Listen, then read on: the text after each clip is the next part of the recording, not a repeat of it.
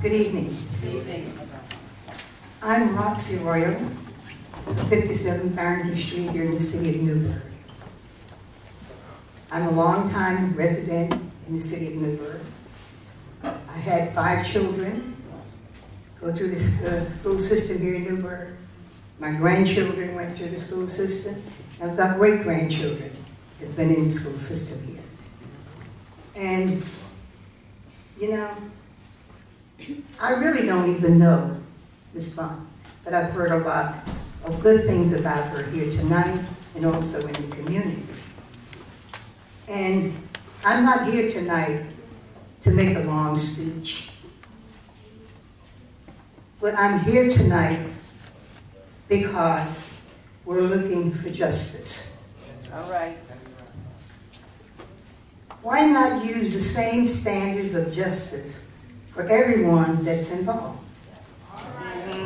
If all the school personnel that were involved in the same incident or the same crime, why not judge them equally? All right. Why get rid of one and allow the others to resign? Right. With no results. Don't you realize if this woman loses her job, this is going to be on her record. It's going to be hard for her to get another job.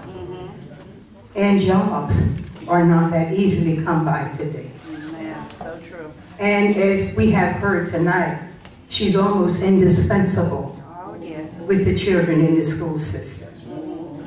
So, we're looking, as I said, for justice. Hear from you, elected officials to the school board, that we, the community, voted and put into office on this board to deal with the problems of the school system. All right. So, we're asking, again, I say we're asking for justice. And tonight, the community is not satisfied with the type of justice that is being perpetrated here. Thank you. So true.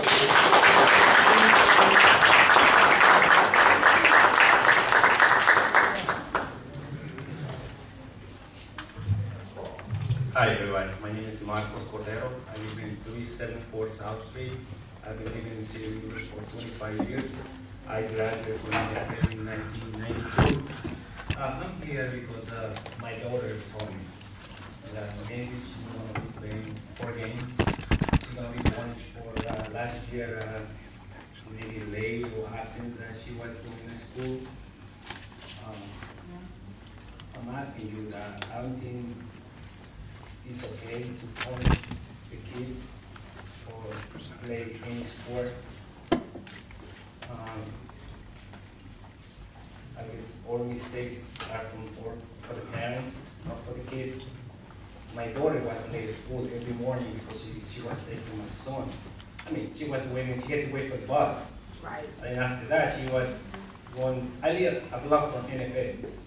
She's going to graduate this year. So what I'm asking you is that, I don't know if that's true, but that's what she told me, that maybe she's going to be punished 3 or 4 games, you know, this season coming. So I don't know if that's true or no. That one of the punishment that last year was or lateness or absence.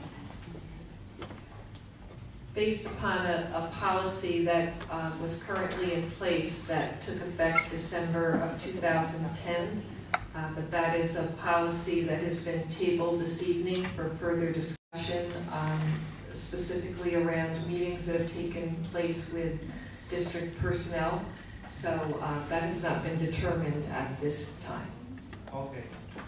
All right, so it's nothing set, right? It's nothing set currently. Okay. The last thing I want to say is that she gave me the new rules about to be part of the team. One of the rules say all the students must maintain 90% attendance in every class. I mean, that's great. I mean, that's something that we need. I agree 100%. And I hope we can keep this. We can keep all the kids in all the sports. Thank you. Thank you.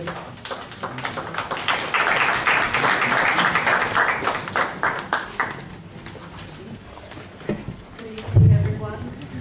My name is Maureen Crocker, and I'm here to support Kari Bunce. I think that the district is making a big mistake in disciplining Kari Bunce. I know Kari personally. She is a dedicated, warm human being who has dedicated her life to educating children and seeing that they are successful. I think that the district has made Kari a scapegoat. She is the only person that is being disciplined. I think that instead of talking about 4 basketball players not graduating, I think we need to look at the rates of African American students, graduation rates as compared to white students, Latino students, what the rates of graduation are. We need to look at the suspension policies of black students as compared to white students and other students. We need to look at the disparities in the honor classes of race as compared to special education classes. These are the real issues in the Newburgh School District. And I think that picking on one person and making that person a scapegoat is trying to get the community not to look at what's really going on in this district. Thank you. All right.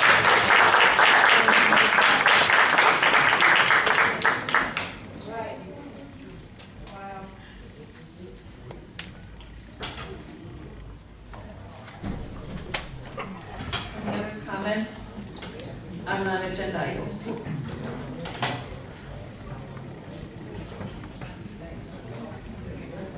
We have about 10 minutes left for this portion of the meeting. I did add the half hour for agenda items to this so that everyone would have an opportunity to speak. Good evening. My name is Mike Paz, employee of Newburgh School District, also a parent. And I spoke earlier at one of our meetings when we was at Kidney Avenue about the basketball issue. A lot of great comments were made here tonight I've been listening to. One thing that I noticed, okay, a lot of people in the audience are stepping up with the concerns over the student graduation rate, about Ms. Bunce, about Cordero, and I noticed I don't see certain people that were leading a crusade against this that are not here, so that didn't surprise me. But I've been in the program for 30 years working with NFA basketball, and some of the board members know who I am. You know, I've been around with basketball a long time. I've worked with guys like Mickey Perkowski, Jack Hood, Ron Jackson, Luke Pereira, and now Frank Innocenti. I had the opportunity to work with a lot of great guys. Also got a lot to work with people that care about these kids. I'm talking about all the years in general. And we need to rebuild the relationship back up, and everybody needs to take part in it. We know who's to blame and all that stuff. But if it's to save face so that that newspaper, which I don't buy anymore, wants to slaughter what was done good for these kids and to rebuild that bothers me. We need to work together. And if it's to save face to fire Kari Bunce, I don't know what that's going to prove. I don't know what kind of findings were against her. That hasn't been given to the public yet, but I think I've had a chance to work with her with a lot of kids over the years. She's done great with them. I'm in a corner on it. Coach Dino's done well with these kids, helping them out. There's some people who have different agendas about it, and everybody's not going to agree with what I say, and there's going to be a lot of people who don't want to agree with what I say. But I think we need to work this together and not say to save face, let's bury somebody and move on so that we come out smelling like a rose here. And let's say, so we really need to think about it. Whatever needs to be done to correct it, let's correct it. But let's not hang with somebody just to save somebody and make somebody look good. Okay?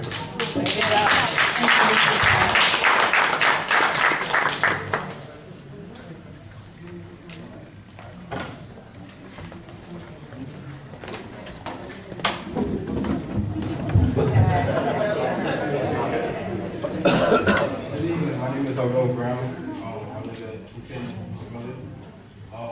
I'm a recent graduate. I graduated last week, 2 weeks ago. But I would not have done that if we got from Ms. Bunce. My mother has not been there for me. I have nobody telling me what I should do, what I need to do. Nothing like that. Ms. Bunce came to me 8th grade year, seeing that I was having trouble with stuff, and she worked with me every day. I had teachers telling me I would never be nothing just because I'm from the hood, and that's just the way it is. Not so. I'm a little nervous. Take your time. She was accused of giving basketball players extra treatment or special treatment, whatever it is.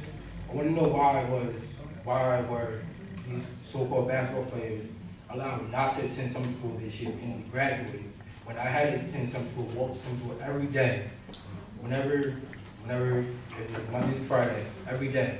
And if I missed a day, well, if I missed 2 days, I was going to get kicked out of summer school and would have to return this year. Would had to have returned the following year. Why were these basketball players allowed to graduate without attending summer school, given tutors paid by taxpayers of the city of Newburgh? All right.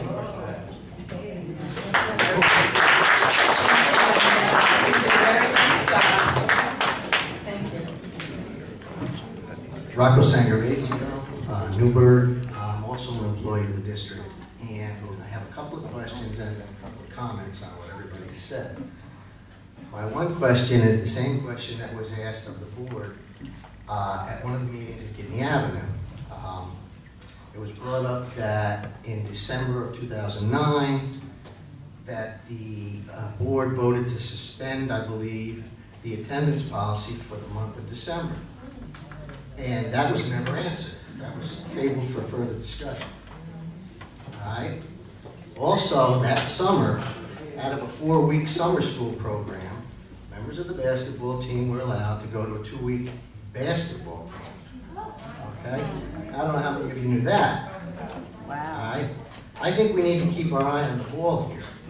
I don't think the unfairness is in that Mrs. Bunce or Dino is being investigated. I think the unfairness is that the principal and the director were allowed to slither away.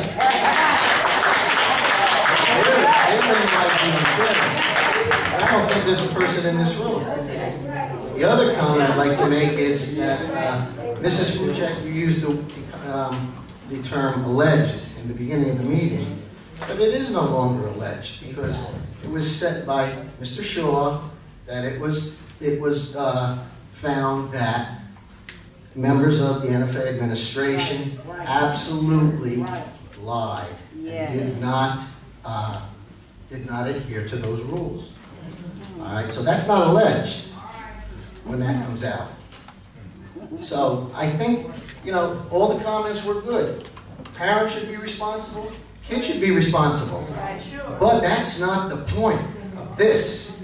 The point is when you entrust people and pay them a hell of a salary to ensure that your kids go to school and go to class and they don't do that, there's something wrong. Something wrong. And as far as this investigation, I've been following it for 6 months now.